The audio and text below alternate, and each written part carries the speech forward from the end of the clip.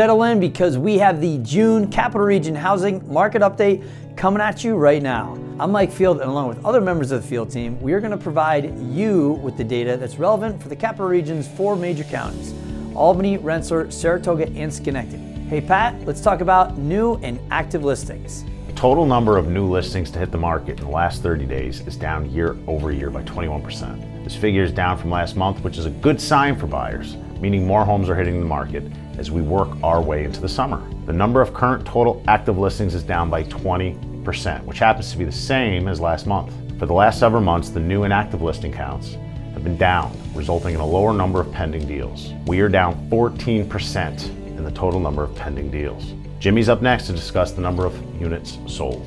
The number of units sold is down by 21%. Rensselaer County had the largest drop in sold units by 28%, while Albany County was only down 12%. If you recall, last month, Albany County had the largest drop, which was almost 40% year over year. The overall total sold volume for all 4 counties was down by 18%. This is half of what it was in last month's market update. However, it was closer to the figure we saw for April. This tells us that the 34% drop we saw in May was likely an outlier. Albany had the lowest drop of 5%, while Rensselaer had the largest drop of 25%. Overall, the average sale price was up 4%. Saratoga County was the only one that had a drop, which was 4%, while Schenectady County was up 16%. If you recall, last month was the first time in months that the overall sale price was down. One of the major changes we are seeing as we work our way through 2023 is the percent of sale to list price. As we work our way through the year, this has increased each month.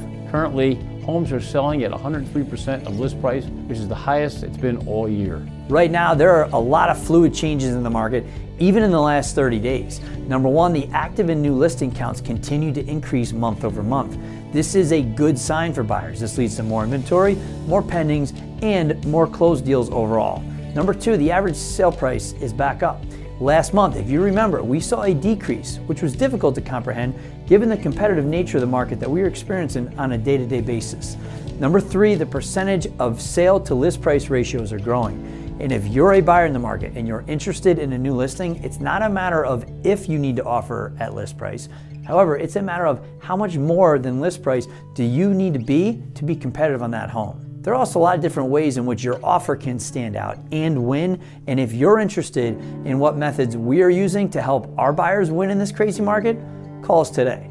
If you've received any value from this market update, go ahead and like this video and subscribe to our YouTube channel and turn on your notifications.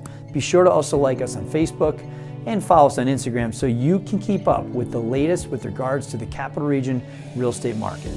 This has been your Capital Region Housing Market Update, courtesy of the field team. If you have any questions on the market, call us today.